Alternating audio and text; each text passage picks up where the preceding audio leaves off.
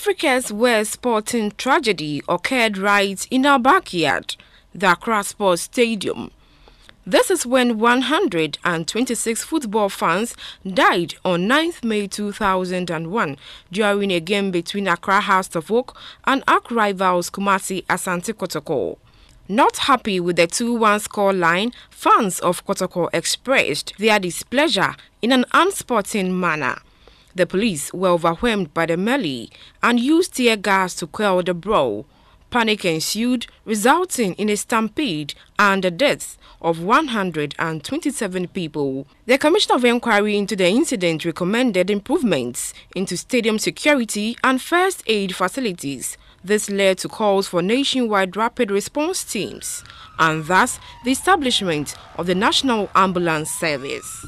Historically in Ghana, we've never had any organized emergency medical service system until 2004. So that's why in 2001, the stadium disaster really recorded high casualties, because at that point, there were no paramedics in the stadium to provide the care. Since 2004, Ghana has been trying to build an emergency medical service system through the National Ambulance Service. And what we started with was a pilot program in 3 regions in the country. And the 3 regions were Ashanti, Greater Accra, and the Eastern region.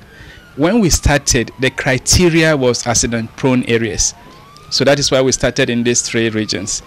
However, it wasn't too long, we discovered that if we maintain that criteria, it means a lot of the rural areas were going to be cut off from the service. So we had to add the second criteria, which is maternal mortality. So basically, because in every district you have high rates of maternal mortality, we have now used the concept of expanding to cover district capitals as our major criteria.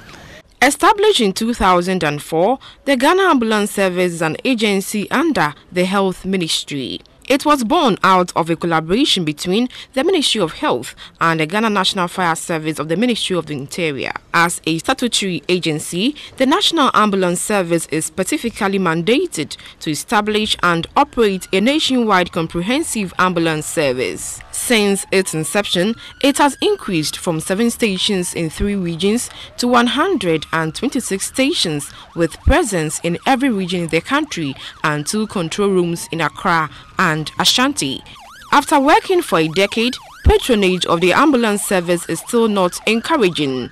The public is yet to fully understand the importance and essence of the ambulance service. We found out that the 193 emergency number is the last thing on the minds of most people in times of emergency. In Ghana, more often than not, the first choice in emergency situations is the use of personal vehicles or commercial transport, particularly taxi cabs. Perhaps because it is readily available. But unfortunately, some patients do not make it to the hospital and die en route. Health experts attribute this to how the patient is handled on the way to the hospital. But despite the fact that many may panic in an emergency and prefer to use a commercial vehicle rather than an ambulance, experts say waiting for the arrival of the experts is worth its while. EMT is the term used for emergency medical technicians and is the lower form of a paramedic. And they are the pre-hospital physicians. They provide out-of-hospital acute medical care. They are trained in such a way that when there is an incident or accident, they arrive at the scene, they provide care at the scene, and en route to the hospital, they also continue to provide care. So that explains the advantage they have over you using a commercial vehicle. How does one assess the service? It's through the emergency line 193. Now, barring any technical hitches, with all the mobile companies, you're supposed to be able to get the toll-free 193. Initially, we started with just the landline, but over time, Vodafone, MTN, Tigo, and virtually all the other networks have now activated the toll-free 193. All is not smooth sailing at the National Ambulance Service.